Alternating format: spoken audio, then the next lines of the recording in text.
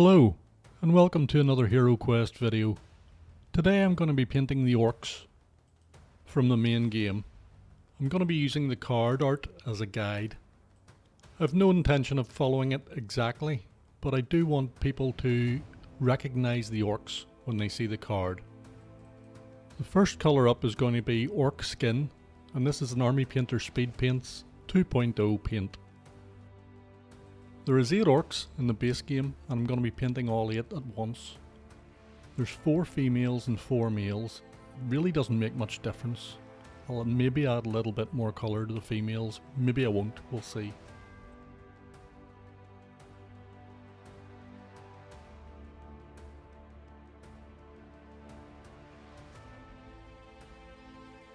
To be honest with you, I'm not certain that I like this green. It reminds me of the Incredible Hulk rather than an orc, but I'm going to run with it anyway because this is the colour Army Painter have told me is orc, so we will see. We'll see what they turn out like.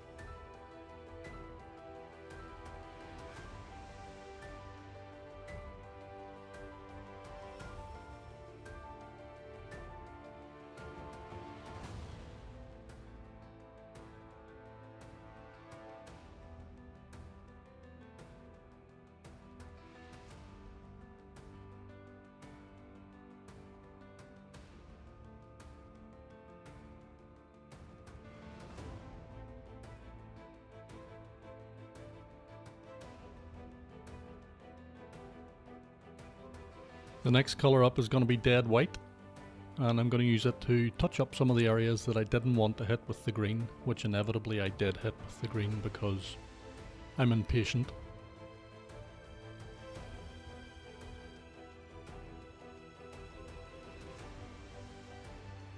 Although I've sped this footage up, it is still kind of very slow and boring, I think. What I would like to know from you guys is, would you like these videos edited shorter? You won't get to see me painting everything, but you will get the general idea. What's your thoughts? Let me know in the comments, please.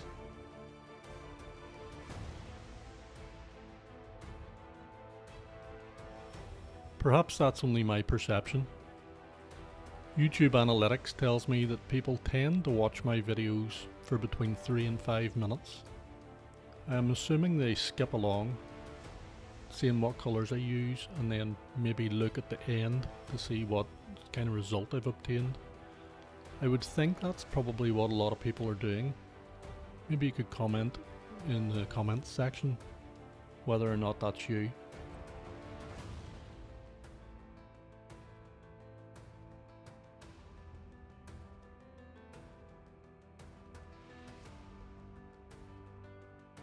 Next colour up is going to be Broadsword Silver. There's an awful lot of silver on all of these orcs, an awful lot of armour plates, so really you could paint these guys with 3 or 4 colours. I'm going to add 1 or 2 more than that just to give a bit of variety.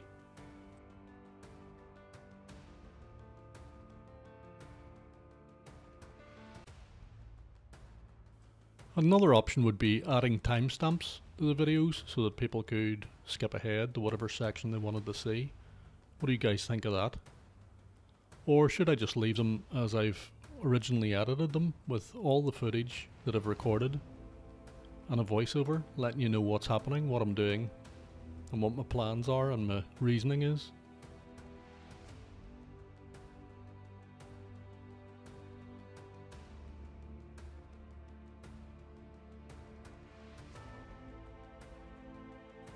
I'm sure you're all aware that I'm still very new to this YouTube thing. I'm still learning the ropes and I'm still making a lot of mistakes. But I am trying my best, and it is kind of like a second job. It's hard work producing these videos. Not that I'm whinging about it, I have great fun doing it and I'm learning new skills all the time.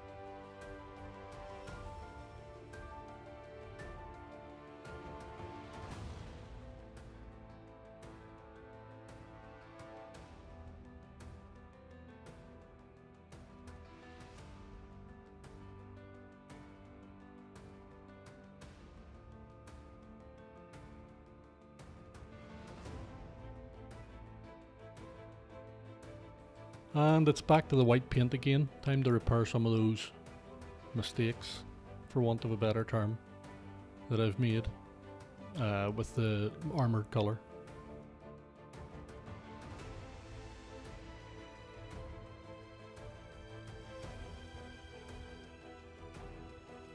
Another thing I've learned in this short YouTube journey, speed paints and contrast paints are very hard on brushes. This is the third fine detail brush that I have completely knackered in 2 months. So I might have to look into buying some brush soap, see if I can revive some of these brushes, because they're not the cheapest things in the world, although they're not expensive brushes to be fair.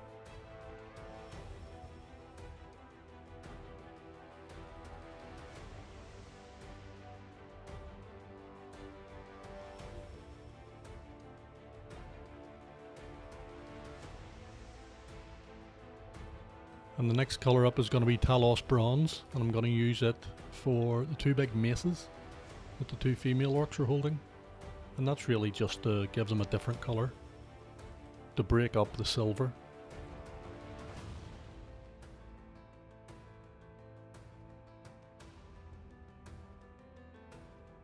This would be my least favourite of the 3 metallics that I have from the Army Painter Speed Paints range, although it's alright. Looks bronze-ish.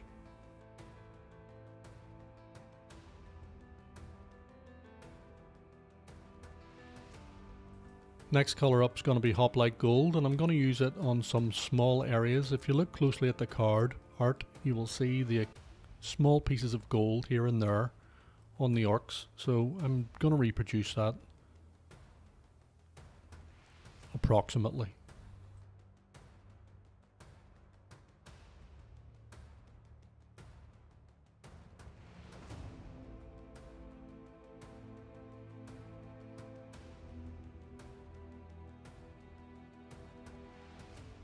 And now I'm going to switch from speed paints to Citadel contrasts, and I'm going to use Snakebite leather.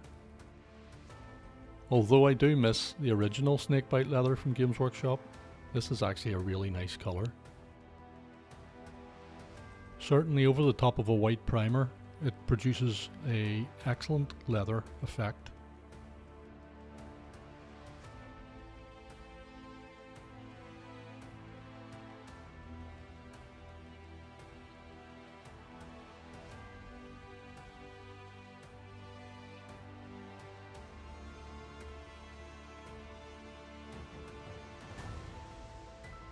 If you get bored watching me paint leather, skip ahead to roughly 10 minutes 38 and you'll find the next colour starting.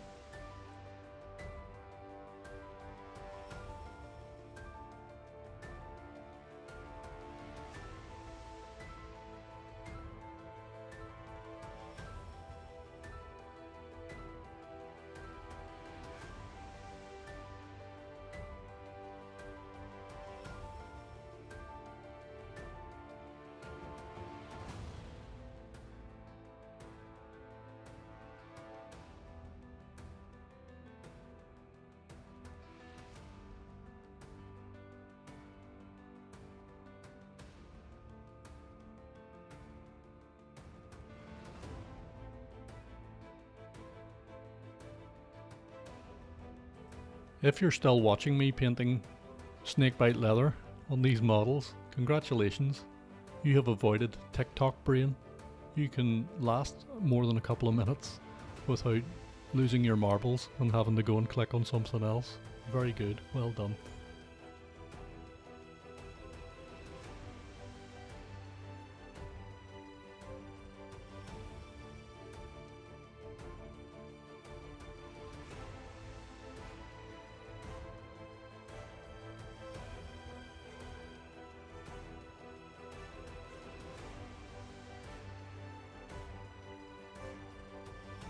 Next colour up is going to be an Army Painter Speed Paints Peachy Flesh, and I'm going to use it for some of the hair on a couple of the orcs.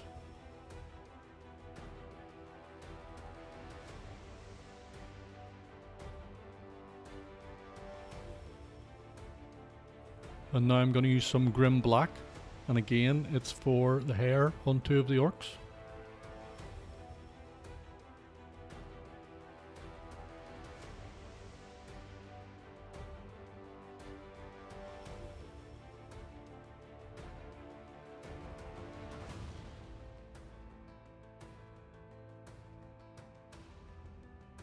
Next colour up is Ancient Honey, and I'm going to use it for the remaining two orcs' hair.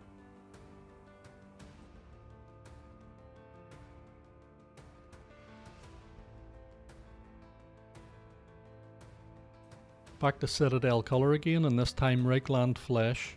It's a shade, and I'm going to use it over the top of the gold to add a little bit of shading. The gold's very garish, and this is going to tone it down a bit.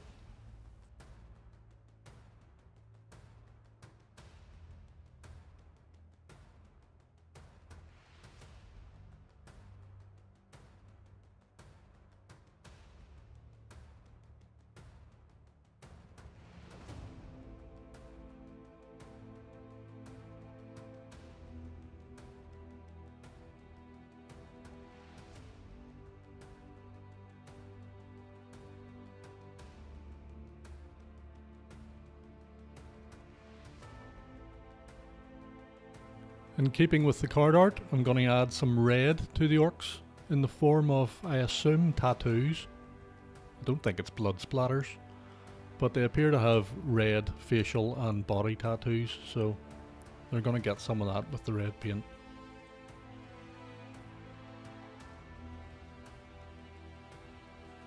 The red speed paint over the top of a green speed paint is kind of dull, but it's acceptable. At the end of the day, we're trying to get these done in a hurry, to a reasonable standard.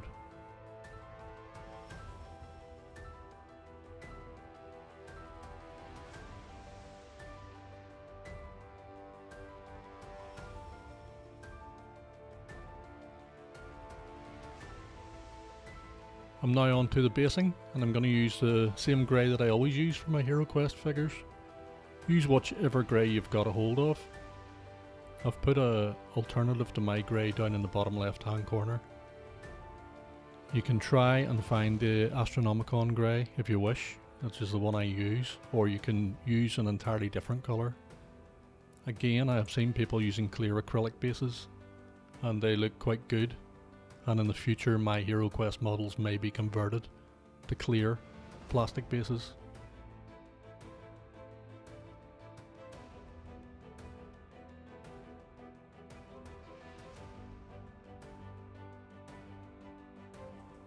Lastly, I'm going to come in with my matte varnish, and they're all going to get a good healthy coat of varnish and left to dry before being put into the plastic storage containers in the HeroQuest box. I'm always going to highly recommend that you varnish these models, or any of the HeroQuest models, because they're going to be in and out of plastic trays. The paint will wear off, they will become chipped, they are quite bendy, so again, you want to avoid bending these figures as much as possible as well, just in case the paint cracks. I haven't had that happen yet, but it doesn't mean it couldn't happen. So just be a little bit careful with them.